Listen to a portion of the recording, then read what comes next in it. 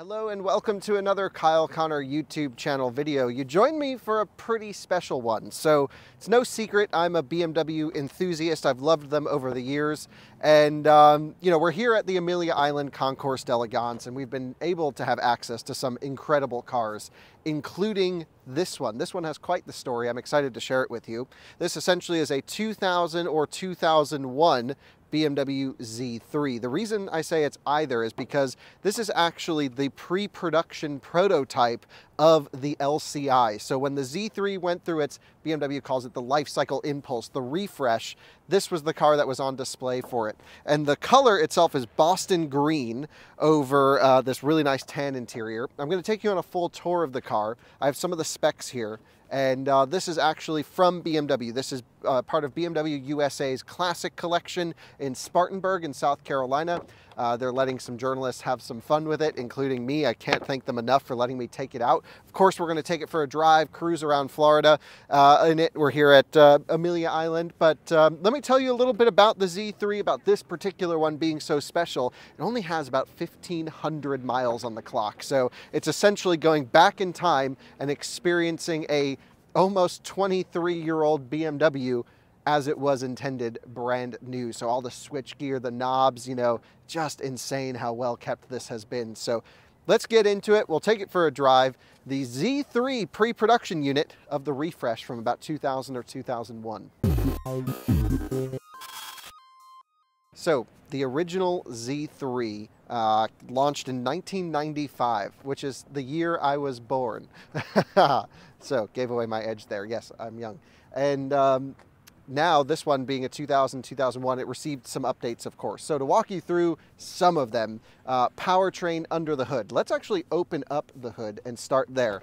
So the original, I would say, big engine or big option engine BMW was the M52. It was a 2.8 liter inline 6-cylinder engine, and it produced somewhere around 190, 180 horsepower. Now the big question is, how the heck, I don't want to damage the car, but I'm feeling the latch somewhere right there. Look at that.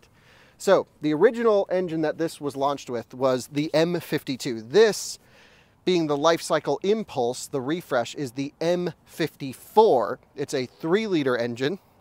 And this one, of course, has just been maintained and kept perfectly from BMW Group Classic. And it's just amazing that you have this little tiny roadster. It feels like about the size of a Miata with this giant 3-liter inline 6-cylinder engine in there, which is just crazy. Now, what's funny is they call this Oxford Green 2 metallic, if you look here. However, in the BMW press photo, this is also coming out here, in the BMW little press photo, it actually shows as Boston green. So perhaps there was a color change, or not totally 100% sure what was going on there. Again, this car was never series production, this particular one. This one was used as the LCI prototype, I believe for our market here in the US, because it's a miles per hour speedo. And one that they could never sell, of course. So this is one they decided to keep and hold on to. It has the Style 78 wheels on it, which look great. And I believe that was an LCI option only, 17-inch here. And they got it on Pilot Super Sports. That was not the factory tire at the time, I don't believe. That tire did not exist back in 2000. So going from the 2.8 to the 3-liter was great. They also changed the shape of the taillights. The whole car got a little bit wider in the back, about a 60 or 70 millimeter wide, wider rear track, which meant you get these really nice sort of wide haunches on the LCI model. And to be totally honest, I've never been like a huge Z3 guy. I've always been, I like the Z4 after. I like the clown shoe stuff. I'm into that, but this is not the... I was, 3 Series, E39 5 Series from this generation, E38 7 Series. That's like my thing. But I've never really spent time in the Z3s. And to experience this one as it was intended when new is a really cool experience. What else should I tell you about it? Mileage, about 16 or 1700 miles on the clock. BMW just tossed us the keys and said, go have fun with it for a few hours. And I thought, well, let's make a video and take you along for the experience with us. It's amazing how just clean it is, how great the paint quality is, the leather quality. This is what really gets me about this car. Experiencing this car, feeling the buttons, the switchgear, the actual leather of the steering wheel, of the seats. When else will you be able to ever experience this era of BMW switchgear, buttons and knobs like anything else? They also brought some other incredible cars. Perhaps I'll have videos coming on them. They have literally one of the first BMW X5s, the E53 generation, ever sold in America. It was a Neiman Marcus edition. I think there was 50 of them, 53, something like that. I think they have number 1 that's here, that's available for us to drive. I don't know if we'll make a video with it or not, but it's crazy. They also have an X5 4.6 IS in red on red, which is pretty crazy. They have a Z3 clown shoe, Z3M, Z4M, excuse me, they have as well. Crazy, the kind of stuff that BMW brought over here to Amelia Island, and they're just like, go drive it. So let's do exactly that. Let's jump in the Z3, and a little bit behind the scenes, this is my personal channel. We're actually trying out some new GoPros today. And Anna, where'd you put them? Right here. Oh yeah, can you show everyone? These are the DJI Action 3s. We got 2 here. We got 2 of them, and I really hate GoPros with a passion, no secret. So I'm really excited to see how the quality is on this. I think we'll actually plug our mics into one of the cameras and use the audio from the other, so we're sort of protected there. But let's camera up the Z3 and drive it really for the first time as it was intended to be, brand new. What an experience. Well, you join us inside of the Z3 Roadster now. Anna, welcome to the video. Hello. Thank you for filming the intro. Yep. You're not a BMW lover? I'm not the biggest BMW fangirl, no. But does the Z3 sway you? It does. No, I can appreciate the older BMWs. Yeah, this generation of BMW, by far my favorite.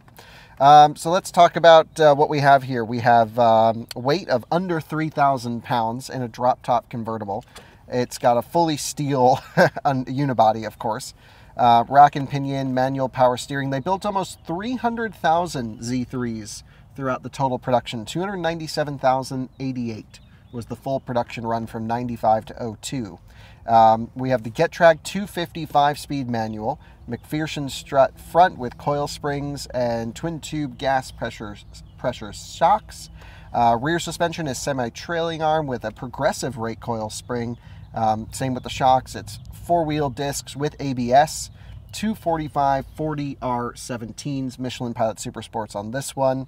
And right, this one they claim is a 2001 3-liter, is a pre-production unit finished in Boston green. Optional equipment in this one is the chrome line interior trim, so I believe that's the chrome around the gauges and maybe the door handles, and yep, around here as well. And let's see, it's got the HK audio, so Harman Kardon, has the Sport Pack with sport seats, an M Sport steering wheel, and the Style 78 light alloy wheels.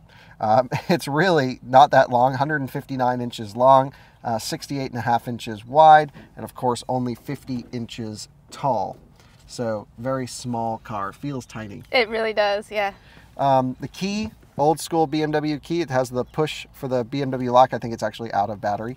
And it's car number 2, so I don't know what that's necessarily for. So we'll go key in the slot, make sure we're in neutral, accessory mode on, not a missing pixel anywhere. 1,725 miles on the clock. Wow. Just for this event, they've put 459 on it already. So that's really brave of them to pull these cars out. Yeah.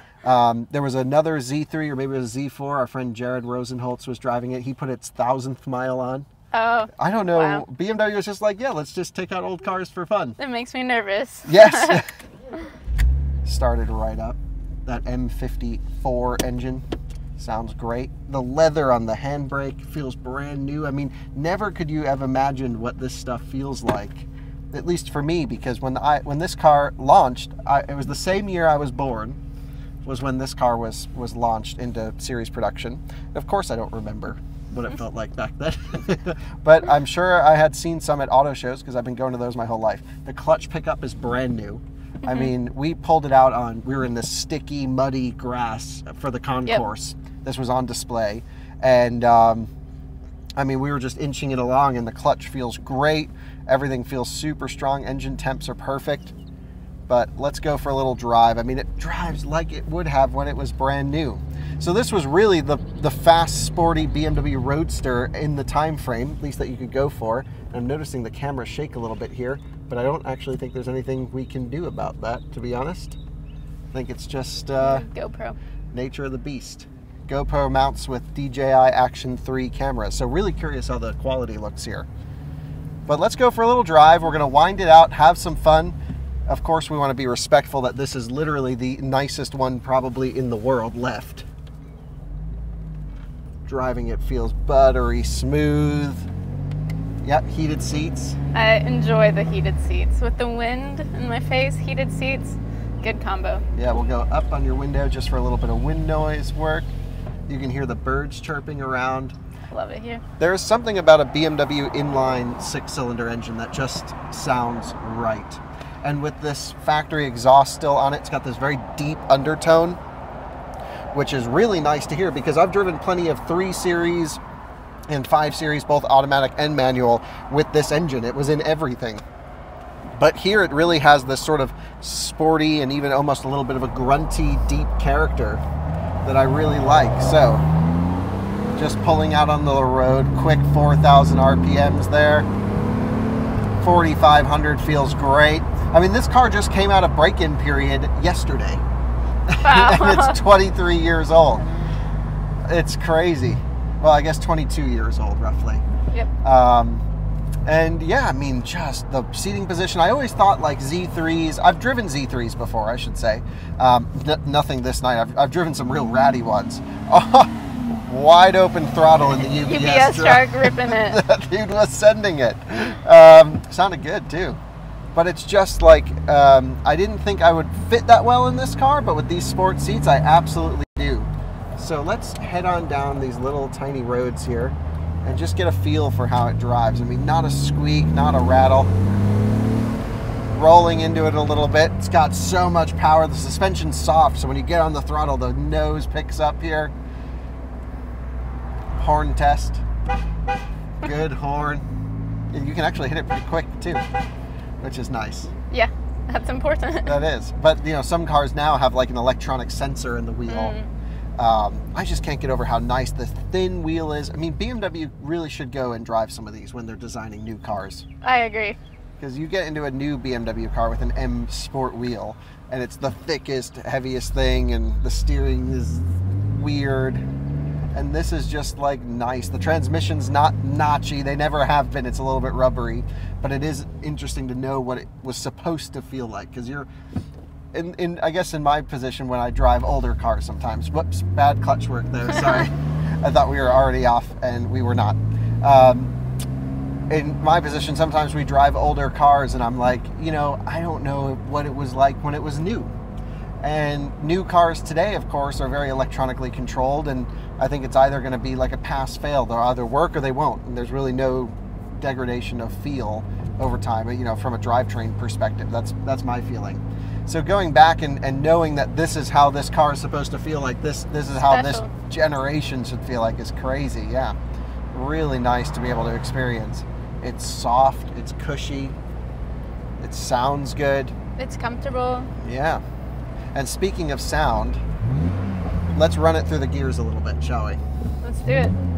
So into first, and we'll go, I don't know, 2,000 RPM, wide open throttle. Ready? Into the rev limiter.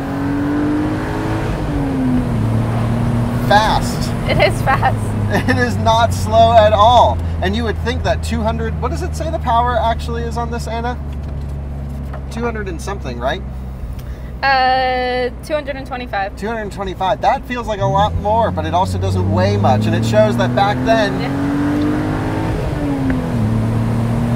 it just sings, and it sounds great. Back then, healthy, yeah. Cars were lighter, so you didn't need 1,000 horsepower to get it out of its own way. And here, you kind of do. You don't, I should say. Into first, let's go for it. Some dude's driving a golf cart down the road over there. Man, right up to 6,500, feels awesome. I mean, you just cannot get a new car that feels nearly this good. Easy to rev match on the downshifts. 4,500 RPM, you know, sitting constant. BMW inline sixes, always extremely smooth, and it's just one of those once in a lifetime experiences to be able to drive something like this. So yeah, there's really not much to say. There's no corners around here. We haven't found any, at least. In front of us is a BMW i7, it appears. Let's try not to crash anyone's car. It's one of BMW's cars. I think it's like a marketing test drive thing. Rear steer. Oh, they were just a little bit too much steering in the i7. Oh, what an experience it is to drive this. So, can't thank you guys enough for joining. And Anna, why don't you tell us some of your final thoughts on the Z3 3-liter? It's just such a special experience to be able to be in this right now. I love it. Yeah. It feels good. It's comfortable. It sounds healthy. Great car. Do you think it's, what is the name of the color? It was... steel green? No, I don't know. There's two different names. Yeah. Different colors. Because the one on there says one, and they call it right down here. Boston. Oh, Boston green. Metallic. Right. Yes. So, I like the color a lot. Love the color. Love the Looks spec great. on this. It's truly great. And we'll rip it around the roundabout here, get a sense of some handling, because the steering feels sitting on the rear axle. When you put in an input, you're just like always a little bit behind on the back. So you kind of really feel some of these skids happening pretty early on, which is impressive. And you get the same thing in a Z4 now, or even a Supra to that effect, which is a similar chassis to the current Z4. You sit so far back in the car, and it has such a long hood that you really do feel it start to move around. And it's a really unique experience. So let's see if we can squeeze out here. I don't know if we're going to be able to anytime soon. Let's try it. Here we go. So, into second gear, around the roundabout. Traction control kicking on. By the way, this was the first year of DSC in the Z3. So we just tried that out. There was a little off. They call it ASC. You click it once and then you get the full off logo there right in the center. But that was pretty cool that this was really pioneering stability control in the Z3. So glad we were able to try that out. Into second, hard throttle. And we'll leave it there. Thanks so much for watching another Kyle Connor YouTube channel video. We'll see you on another one soon. Bye. Here we are actually just parking this back in the garage. I just wanted to show you this here too. This is actually a pre-refreshed version. So you can see the difference in the taillights right here. Very similar specifications for each car. Tan top on this one. You can see a lot more wood on the inside of the previous one. This one, again, nice to have both examples right next to each other. You can see, if we just take a look at the front, some of the styling improvements that happened for LCI of this generation. Clear turn signals as an example. And then, of course, just the wider rear end with that wider track is easily noticeable on the refresh version. So cool to be able to see both of these side by side, both in the BMW collection. And again, a huge thanks to those guys for letting us take this for a drive today. What a cool experience.